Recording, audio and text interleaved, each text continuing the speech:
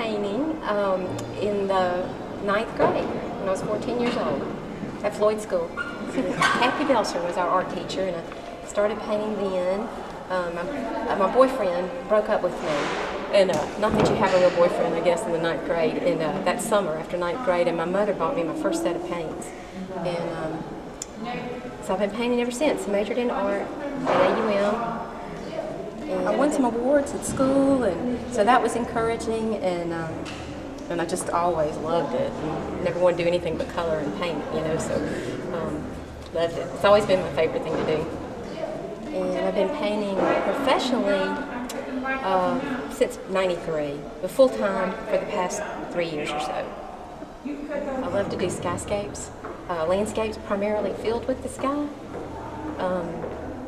But I love other things too, but my favorite is the sky.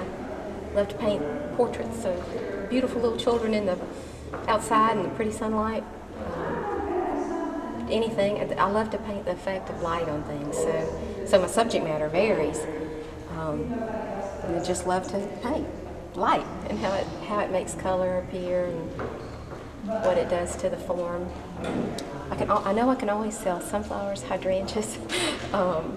In Montgomery scenes. I love painting Montgomery scenes.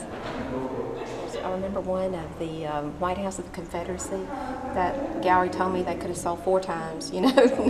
I've only painted it, I think, twice. There's some curb market scenes. I like to do a lot of our curb market downtown and all the vegetables and everything. And I think I could have sold more than one in particular I did of a lot of fruits and vegetables up close, tomatoes and everything. Had a lot of requests for that one. I do like to paint that a lot because of all the texture and the variety of colors down there. I've done a lot of weddings lately, and I'm starting to get really booked up for the spring. It just turns out to be a treasure that people can keep and enjoy, and it captures that event, that once-in-a-lifetime event, and you know, they have a work of art that newlyweds can have, or their parents. Sometimes it's been for their parents. So it's just a lot of fun. A little pressure, but it's a lot of fun. I've done some civic events and things like that, and balls. I did a ball, the Colonel's Ball, and done a few things for the Montgomery Election Center. And so I was kind of used to painting people from life a little bit, not so much like a landscape, but so anyway, I just took the challenge, and it's been fun, and I seem to learn something every time I do one.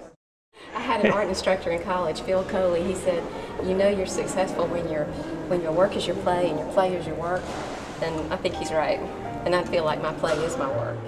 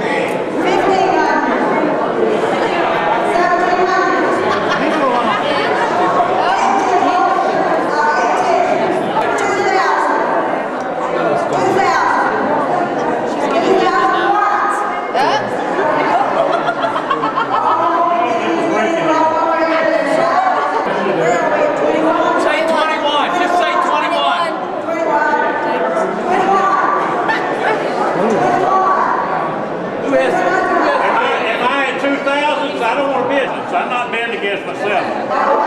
If it's all right with you.